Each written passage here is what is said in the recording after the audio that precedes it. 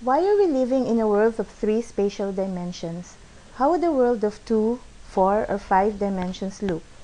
This game gives you first-hand impressions of a 4-dimensional world. Like a photo is a 2-dimensional presentation of a 3-dimensional arrangement, the game gives you a 3-dimensional presentation of a 4-dimensional arrangement. To see this presentation 3-dimensionally, like a 3D movie in a cinema, the game offers you several view modes. Red cyan is the recommended mode. You need red cyan glasses in order to see it in 3D. If these are not available and you're able to see magic eye pictures, then just try parallel or cross-eye mode. You have to mentally overlay the left and the right picture.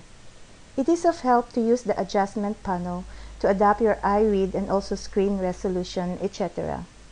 The depicted square should have the size 1 centimeter or 1 inch respectively.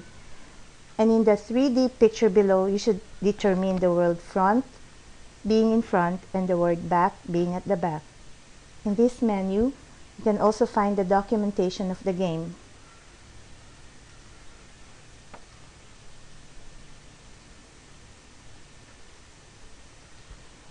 When you start the game, you are in the first and most trivial level named Bar. You can see 2 objects in this scene. The aim of the game in each level is to assemble the given pieces into the goal shape.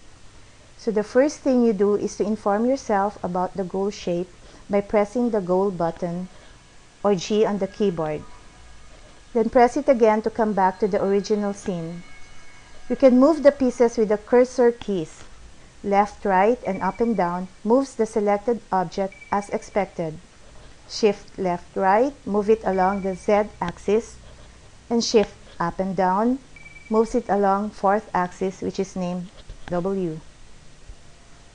You can see the actual position in the object control panel, which you can also use to move the object. You can select a different object by pressing here or V on the keyboard. Rearranging the object means not only to move them, but also to rotate them. The rotation is specified by an axis and a second axis into which the first axis gets transformed by the rotation. You can perform the rotation also in the object control panel. For example, the rotation XY transforms the X-axis into the Y-axis. Or, the rotation YZ transforms the Y-axis into the Z-axis. Or YW transforms the Y-axis into the W-axis. You can also drag the mouse to rotate the view if some lines in the mesh are not properly visible. If you mess up the view, you can recenter it by pressing Reset. If you get more familiar with the game, it is less cumbersome to use the keys to specify the rotation.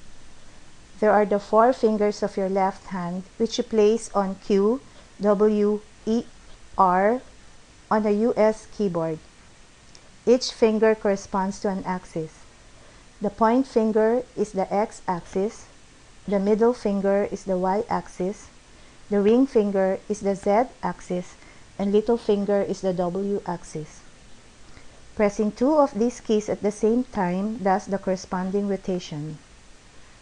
The key you press first indicates the axis, which gets transformed into the axis you press second. Now you know how to place and rotate the given pieces. It is time to combine them. Whenever 2 objects touch each other, you can press the button Combine or C on the keyboard to make one piece out of them or glue them together. If you combine in a way that the goal cannot be attained anymore, you have to repeat the level. If combining the pieces yield the goal shape in whatever position, you get transported to the next level.